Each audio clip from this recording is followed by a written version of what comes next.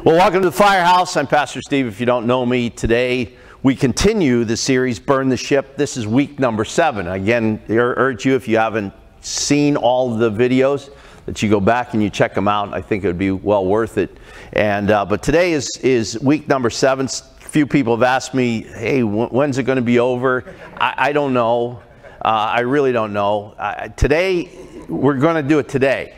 I'll let you know at the end. I won't let you know at the end. I won't know. Next Sunday, you'll know whether or not this series is over. But I've been encouraged by this series, to be honest with you. I'm learning a lot, and I know that might be hard for you to believe that I'm learning something that I'm writing down. But the more I pray and the more I ponder and wait upon the Lord for this message, I see more and more things. And I want to share those with you. That's how I see preaching, is just sharing the Word of God with people so that they get the note that God loves them. So here's what we've looked at so far. You got to decide to torch or to burn your ship.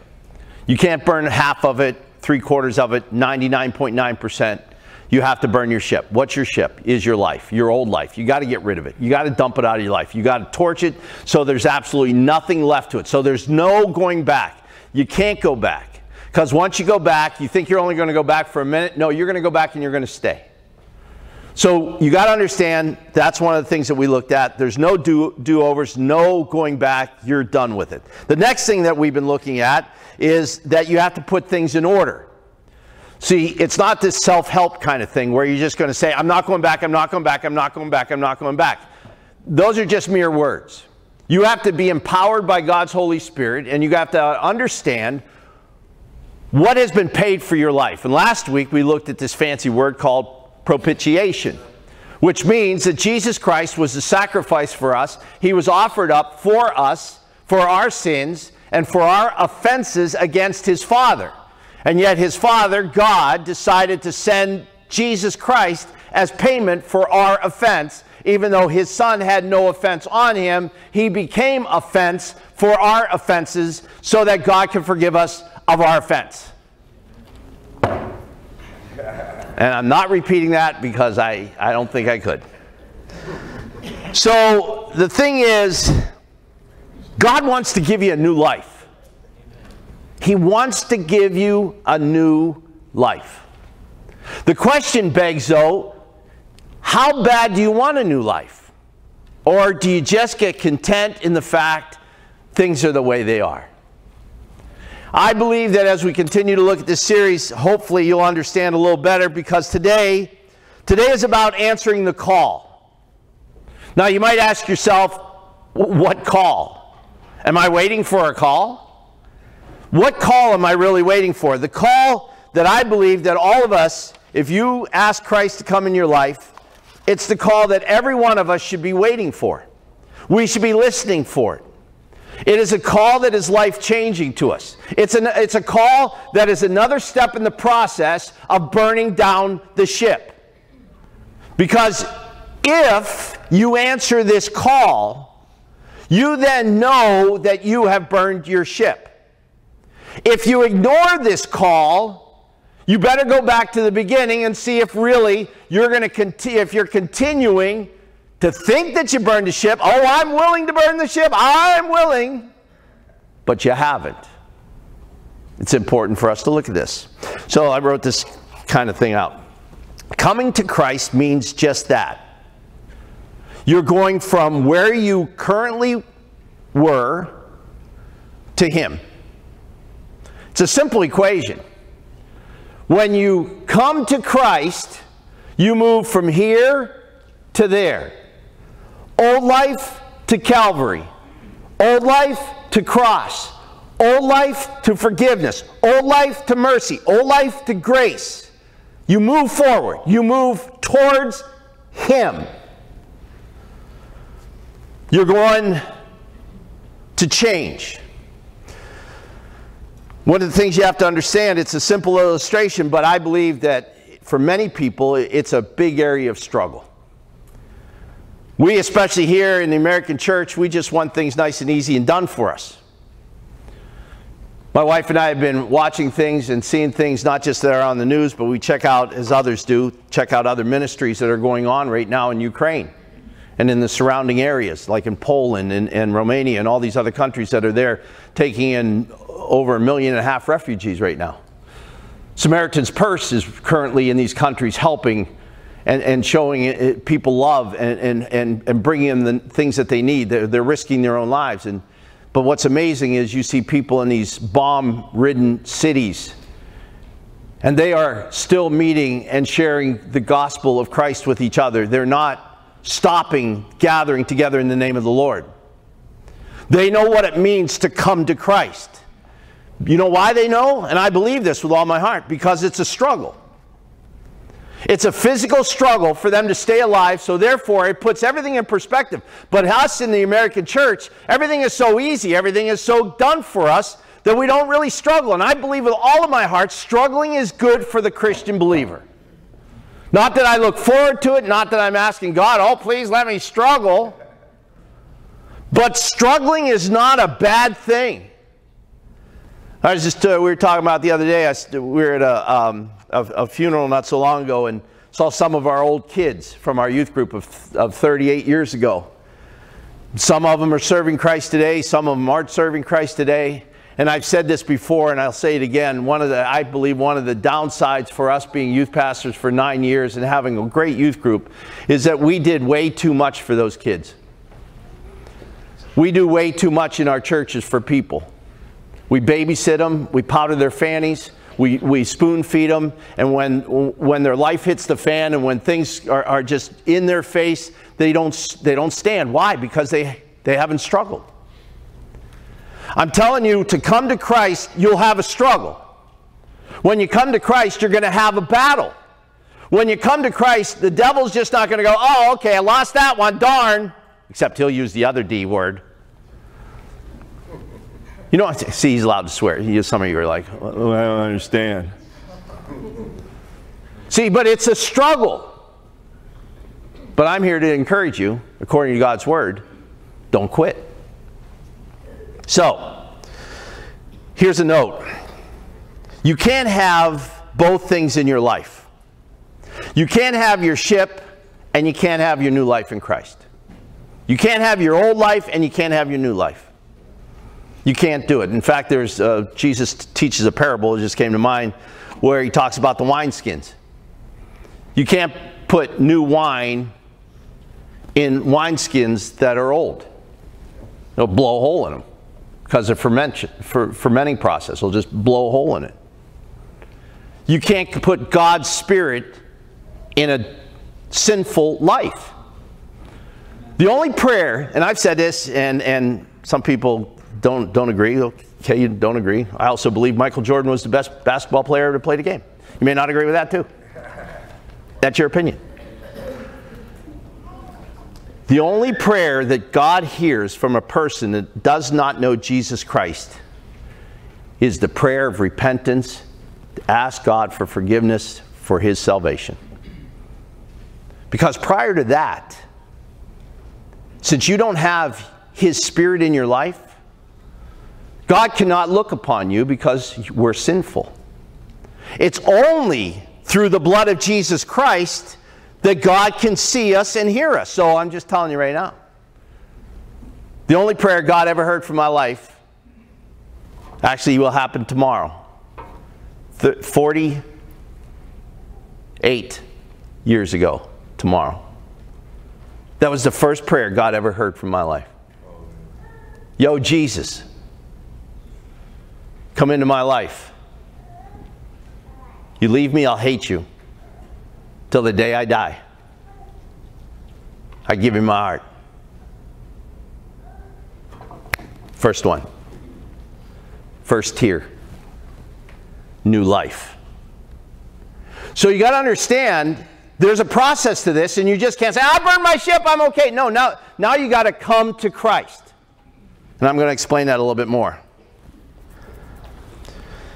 We either going to leave behind our old life, or we're going to take on our new life, one or the other. Jesus teaches about this. Turn your Bibles to the book of Matthew chapter 6. Matthew chapter 6, verse number 24. Christ again is teaching, and some people say, well, he's only teaching to the Jews, because listen, it's in the Bible, whether you're Jewish or non-Jewish, read it. It's good for you, and it's got points, okay?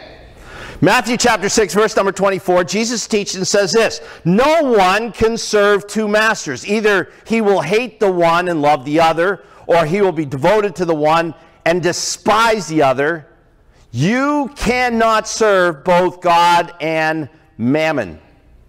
For some it says, for the other translations it says wealth. But the more direct translation, especially out of the King James, says mammon.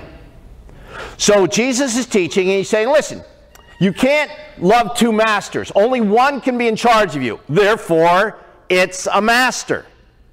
Because if you love this one, you're going to hate that one. If you love that one, you're going to hate that one. If you hate that one, you're going to love that one. If you love that one, you're going to hate that one. I think I said it correctly. You have to realize he's saying no one can do that. Why? Because you're conflicted. You're double-minded. Paul talks about being double-minded later on in the Scripture. He says you can't be double-minded because you're tossed to and fro. That's why so many people bounce all over with their faith, because they're double-minded. They really haven't made Jesus Christ the master of their life. They thought they have. But he says very plainly, you can't please two. You can't love two. So it says, you cannot serve both God and mammon. Okay, so what does mammon mean? It's very simple. What it represents is the world's possessions, the world's thoughts, the world's ideas, the world's standards. That's what he says, mammon. It just doesn't mean money. Now, I've heard a lot of preachers say, that's money, so this is how you defeat it.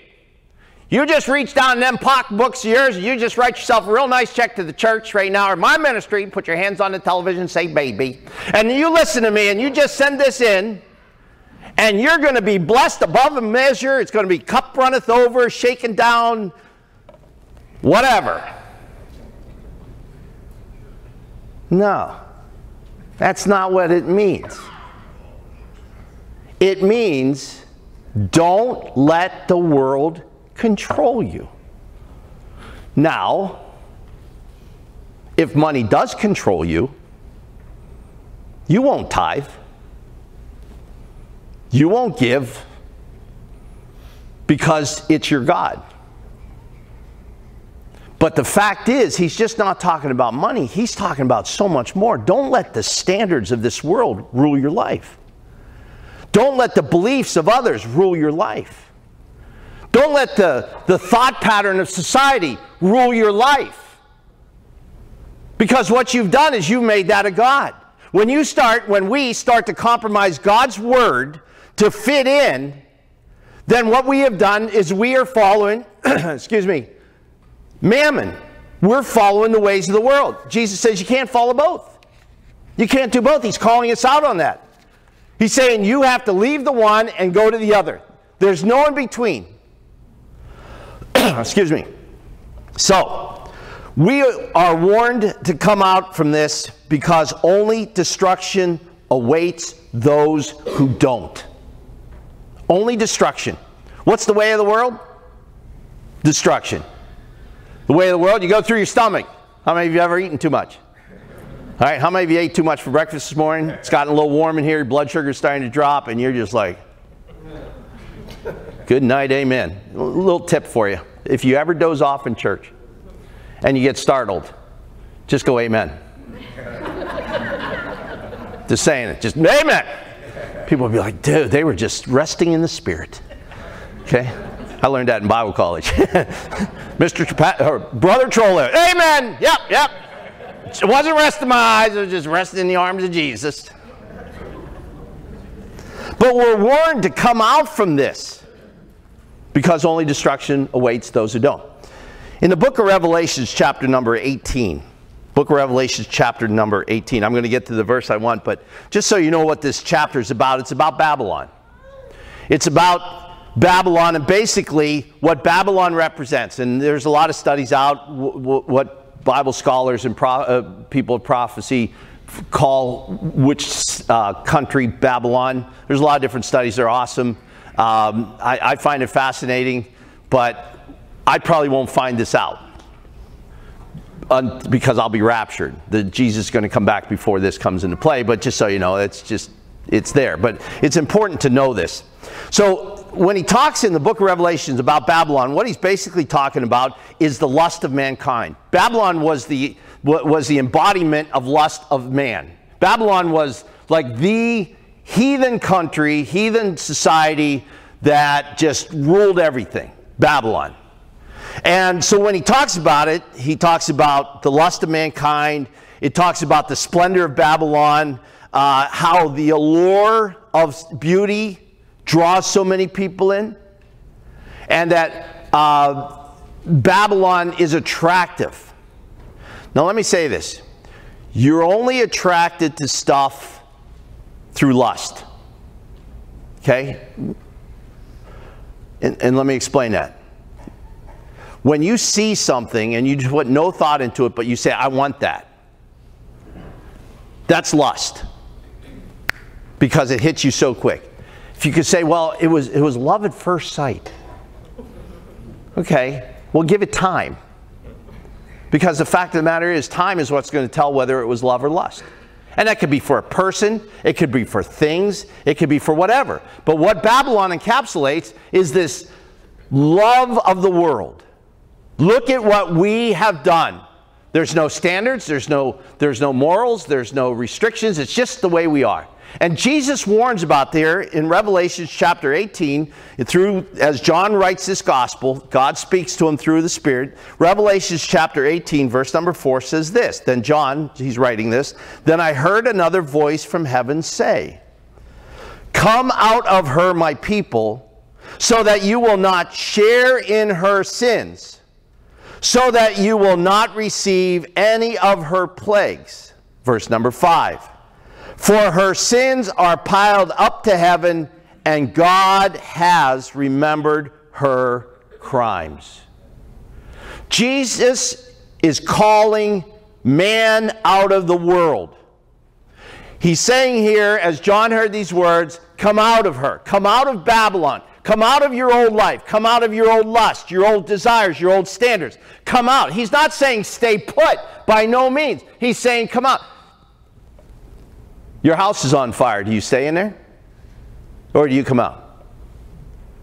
You come out of your house because your house is on fire. Your sewage backed up in your house. Do you stay in your house? Do you stay in your house when your sewer backs up in into your tubs, into your toilet, into your sink, into your basement? I've been in houses like that. Side note. So, a little plumbing humor. So, back in Pittsburgh, you know, home of the 6-time world champion. I was a carpenter, but I also worked with a friend of mine. He was a plumber. And he's an awesome plumber. So, one night he calls me, a Saturday night, I'll never forget. He goes, hey, Steve, I got to go route out a basement. Sewage backed up. Can you meet me? Sure. Not doing anything. Weren't married. So off I went. Because I was going to make $3 an hour. So I went there, and sure enough, as soon as you open the door of the house, it like takes your breath away, okay? Now we got hip boots on, waders, you know, and because then we hose them off and go fishing with them. But anyway, so we walk down the basement. It's just, you know, about deep. And it just, things are floating like all over. I mean, it's full. So here's what you got to do. You got to find the drain. Now, how do you find a drain?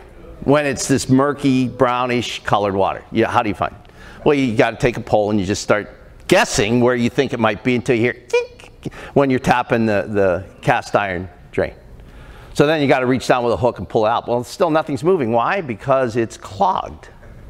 And then you got to drop the thing down and route it out and pull it out. Hopefully your gloves don't have a leak in them.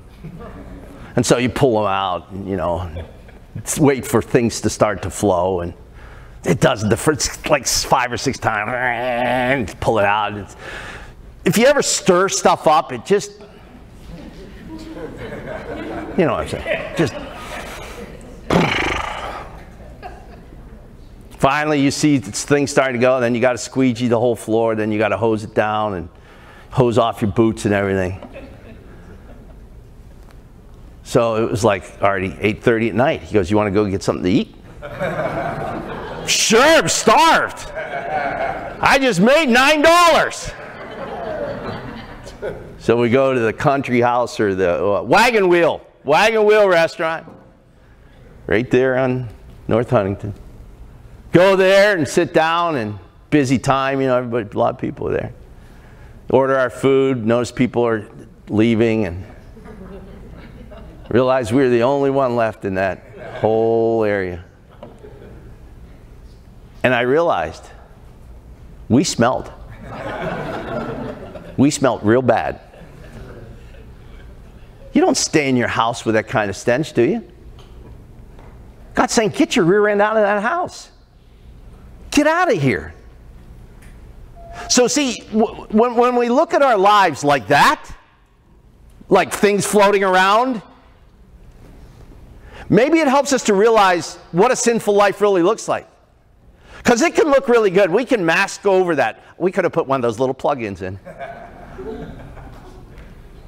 But the fact of the matter is, that's our lives without Christ. And here in Revelation 18:4, he's saying, I heard another voice, come out of her, my people, so that you will not share in her sins, so that you will not receive any of her plagues, for her sins are piled up to heaven, and God has remembered her crimes. There's judgment going to fall. It's going to fall, and it's going to fall hard. And God's saying, I want you out. Come out of there. Leave your old past behind. Judgment won't fall upon you. But do people listen? All of this looks good until it's not. All of it looks good until it's not. So let's get back to the call. The call that, you know, I started out with, like, what's the call? We must see. We are being called out of our old life into our new life. But there's a call that follows this. Turn your Bibles to the book of Isaiah chapter 6, verse number 8. Isaiah chapter 6, verse number 8. In fact, this is one of the founding principles of this church, the Firehouse Chapel, which, by the way, in September will be 20 years old, which is pretty amazing. And we're looking forward to celebrating that together in September as we celebrate 20 years. But this is one of the foundational principles of the whole Firehouse Church. Isaiah chapter 6, verse number 8. Isaiah writes, Then I heard a voice, the voice of the Lord saying, Whom shall I send? Question mark. And who will go for us? Question mark. And I said, I responded, I declared, Here I am, send me. Isaiah was called. Who shall I send? Who will go? That's a call right here. Then I heard the voice of the Lord saying, Who shall I send? Who will go for us? He's calling out to mankind. Who will go? And Isaiah steps straight up to the plate. He says, I will, send me. Every Christian, every believer in Christ must heed that call. That's not to a particular group of people. That's not just to a pastor, not to an evangelist, not to whatever. It's to every believer in Christ. Who shall I send? Who? He's calling out to us. And our response, your response is a lot easier if you've gotten rid of your old life, because you're like, here I am, send me. I'm ready to go. When a person gets a hold of the enormity of their sin, and I know Alexis mentioned about the songs, about the cross, and she asked me, like she said earlier, Dad, you know, are you talking about the cross today? And like she said, I talk about it all the time. And I got to be honest with you, I will talk about it every Sunday, because that's what changes people's lives. It's not how eloquent I am, and you guys know I'm eloquent, right? No, it's the cross, man. There's only one way to Christ, cross. Yeah, I heard he did that, so I need to grow. Okay, watch me get to the cross. No, I really need to grow. Get to the cross. No, I'm thinking I need to go to the cross. You're going to find out so much more if you just go to the cross. But see, the thing is, it's the cross is where we find the forgiveness of our sin. And if you don't think you're that sinful of a person, you don't need that much grace. If you don't need that much grace, why do you need God? Because, hey, you're a good person. See, that's the circular reasoning that goes on in people's minds. We try to rationalize and reason everything away. We make excuses, for example. We make excuses for why we don't have to, or why this happened to us, or why we act the way we do. I was reminded when I was writing this down a number of years ago, I was at a wake, and saw a guy I hadn't seen. He hadn't been in church for a long, long time. Him and his family used to come to church and stuff. I said, hey, and I remembered his name and said, hey, how's the family doing? Oh, good. And yeah, and then just blurts things out.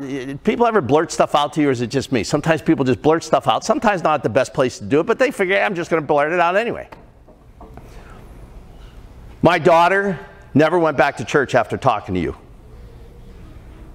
Oh. Okay. In fact, none of us go to church because of you. Oh. Okay. Dead guy's right there. People are crying. I'm like, oh, okay. So I was curious. Like, now I'm trying to remember first who's his daughter. And then I start to remember, and then I'm like, what did I say? I know I say dumb things, but that had to be a big one. Well, her and her fiance came to me. And he told me this. Her and her fiance came to me, wanted me to do their wedding. I'm like, cool. Well, let's talk about the relationship. So where do you live, and where do you live? Now, they were both in their late 20s, mid-20s, I think. You saw, I don't know, I asked questions. Well, we live together. We bought a house together. Okay, you bought a house together. So that takes me on a different path in counseling, because there's other issues now. I just want to help them. So I said, okay, do you guys do, Because I need to know, are you just roommates? You just, one person in one room, the other in another? And they, kind of got a little tough with me. I said, okay, here's my suggestion. You can't sell your house because you bought it. But here's what I want you to do. There's like 6 months till their wedding. You move in that bedroom. You move in the other bedroom. No touchy. Take it to the cross. Ask God to forgive you. Let him cleanse you. Let's make it right. Let's ask God not to bless your mess. Let's ask him to bless your marriage. Just let's do that.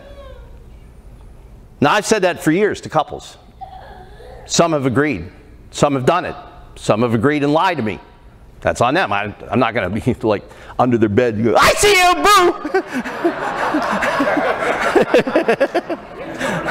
You know what I'm saying? Yeah, I totally would. Right? Yeah, that's how you get shot.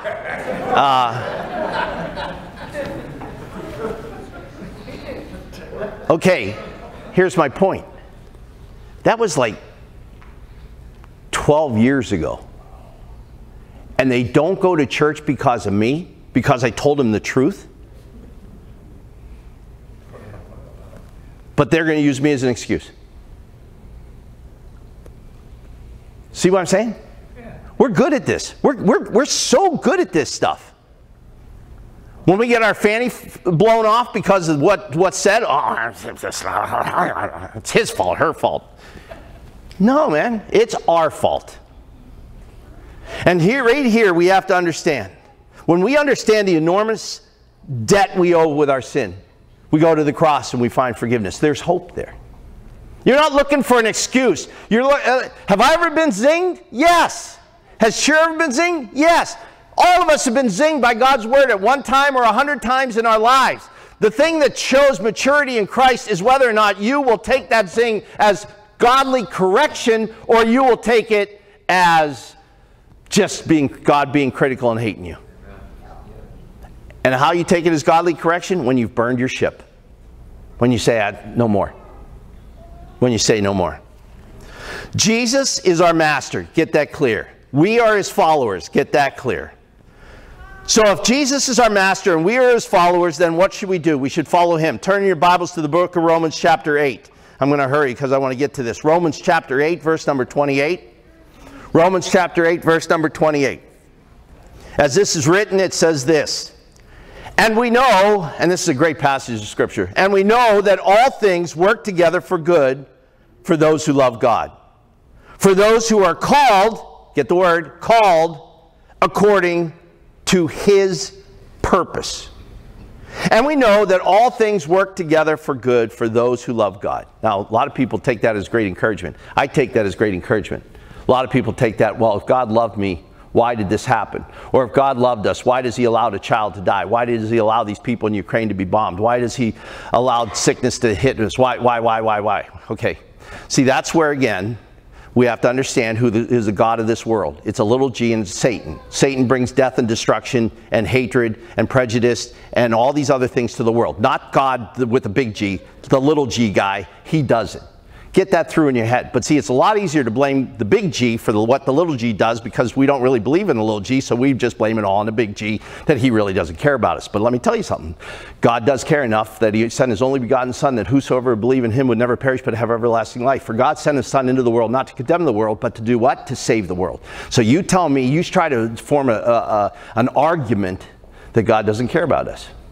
So right here it says this, and we know that all things work together for good for those who love God, for those who are called according to his purpose. Well, is that a qualification? No, we're all called. You accept Christ, you're called for his purpose. So answer the call. What's the purpose?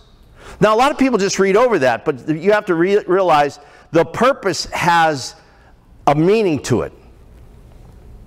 It's a symbol. It's written, and if you study it, it is a symbol that recognizes sacrifice and dedication.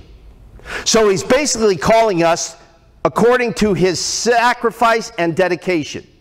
You just can't read symbol because, oh, it's just a symbol. It's just a symbol. It's just like the little, you wear a little cross around your neck, you got a little fish on the back of your car, whatever it is. I got a fish in the back of my window, but it says little fisherman. But anyway, so it's a whole different fishing. I'm not the fisherman. I like bass fishing. So anyway, we go on, but it says right here, this is more than just a purpose. It's a symbol. For example, where it really goes back to in the Old Testament. And there's this thing called showbread, S-H-E-W-B-R-E-A-D, showbread, not showbread, showbread. All right, so it's different. My accent may throw it off on you a little bit. You guys out here in Chicago, you might say it a little different, but yous are wrong. All right, so it says showbread, S-H-E-W-B-R-E-A-D. So what is that? Showbread, back in the time of the tabernacle in the Old Testament, there was the holy place and the inner room and all these other places. There's different rooms here in the tabernacle. And out on a golden table, there were 12 loaves of bread, unleavened bread, that were laid out. 6 and 6, 2 rows of 6 that were laid out. Those were showbread. Those were laid out before the Lord. Each one of those loaves represented one of the nations of Israel, because there was 12 nations of Israel. So that represented the 12 nations of the Jewish nation laid out before God. Here we are. It's a remembrance. Now, what it was it was a reminder that for the Jews, that God was the resource of life and nourishment. See, so when they went in, they realized that there were 12 loaves of bread. The Jewish people would go in and they would realize, oh, this is our nourishment, this is our hope. We put it before the Lord, which is exactly what we're supposed to do. So when it talks about the purpose, it's going back to the illustration of the showbread. Communion, when Jesus was with his disciples in the upper room. Remember? What did he take? Did he take a piece of bread, a loaf of bread, right? Why did he take a loaf of bread? Why didn't he take something else? Why did he take a loaf of bread? You ever thought about it? I have. The reason he took a loaf of unleavened bread and broke that piece of unleavened bread was to go back to fulfill what was done in the Old Testament in the tabernacle with the 12 showbread loaves there, 2 rows, 6 in each row. So what he did is he took that bread then and he took it up before the Lord and he broke it and he gave thanks and he said to his disciples, what? This is my body broken for you. Do this in remembrance of me. Therefore, he broke this piece of bread as his life would be broken, because his purpose was to redeem man. He was our showbread. So look at this. Here he's talking about this and he said that we have a purpose. Our life in Christ becomes new. Our life in Christ becomes something more than just us. Our life in Christ becomes a sacrifice to him. And where do we put our hope and our trust and our faith in? Him. Him. As the Jewish people would look at those 12 loaves of bread and they realized that their very existence came from the hand of God, we then have to realize that our very existence comes from Jesus Christ, and because of that, we also have a purpose. And that's to leave our old life behind and to take on the new life in Christ. So, here we are. We're laid out before the Lord. He has a purpose. He must become the source of our lives. Now, this only happens when you're willing to lay down your life. A lot of Christians don't want to lay down their life. They just want to say a quick prayer and move on. No, you got to lay down your life. I don't know how else to say it. You got to lay down your life. You got to say, here I am, Lord, send me. Like Isaiah said, here I am, Lord, send me. Yeah, but I don't know where it'll take me. I don't know. It doesn't matter. Here I am, Lord, send me. I don't know what he's going to have me say. I don't know. It doesn't matter. Here I am, Lord, send me. See, that's when you say, Lord, here I am, send me. Now, real quick, this comes when a life sees sacrifice as a blessing rather than as a punishment. Turn your Bibles to 1 Corinthians chapter 1. 1 Corinthians chapter 1. And I'm going to begin reading at verse number 26. And as Paul's writing to this is a powerful passage of Scripture that I just don't want to gloss over, but we'll probably explain. By the way, I don't think we'll be done with this series today, just so you know. Okay. All right. So 1 Corinthians chapter 1. Verse number 26. Brothers, think of what you were when you were called. Oh, there's that word called again. There's the word. Think of what you were when you called. I do. I can think of where. I tell people all the time, don't dwell on your past sin. Don't dwell on your past life, but don't forget where you came from. You know what I'm saying? Don't forget. So right here it says, remember where you were when you were called. Not many of you were wise by human standards. Any takers on that one in here? Not many of you were influential. Not many of you were noble birth. But God chose the foolish things of the world to shame the wise. God chose the weak things of the world to shame the strong. He chose the lowly things of this world and the despised things and the things that are not, to nullify the things that are, so that no one may boast before him. It is because of him that you are in Christ Jesus, who has become for us wisdom from God, that is our righteousness, holiness, and redemption. Therefore it is written, let him who boasts boast in the Lord. Remember where you were when you're called. You're not going to fix your own life. But God can use you. There's people that walk around. Some of you are here today. Some of you are watching at home. You are so filled with regret and remorse. You wish you could do that one thing over again and redo it and fix it. And it's just wearing on you and you can't. There's no way back. There's no way to correct it. You have shame. You have whatever you have. Let me tell you something. That all disappears at the foot of the cross. It all disappears. When he says, remember where you were before you were called. But look at where you're at now. He takes the morons and does great things. He takes the broken and makes them whole. He takes the discarded and uses them. And sometimes that's what we need in our life, because that makes us realize who's really the source of our strength.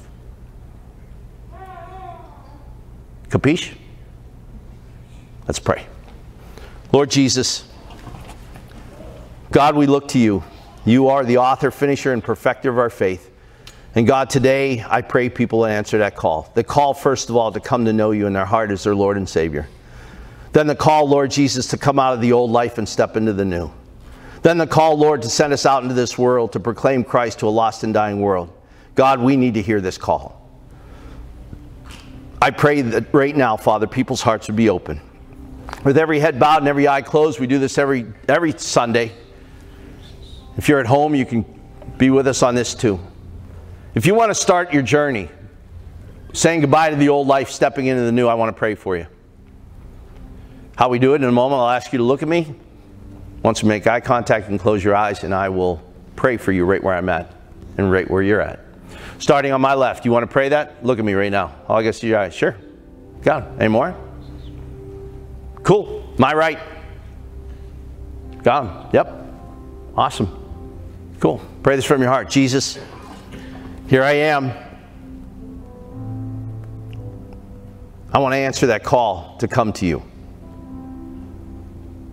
I'm a sinner. I need you. I ask you to come into my heart, into my life. Forgive me of my sin. Set me anew. I stand today and burn this ship. I walk away. But I walk into you, into your arms, your blessing, your forgiveness, your hope, your glory. Receive me now, I pray, in Jesus' name. Why don't you all stand? I'm going to close in prayer, but if you would like prayer this morning, we got people up here that would like to pray for you. Don't forget, Tuesday night we have prayer. Love to have you. Friday nights to get together. Love to have you there too. Let me close. Heavenly Father, thank you, Lord, for all that you're doing, the blessings that you've given us, the precious gift of salvation. Now, Lord, equip us to take us out into a lost and dying world. In Jesus' name we pray and ask. Amen. God bless.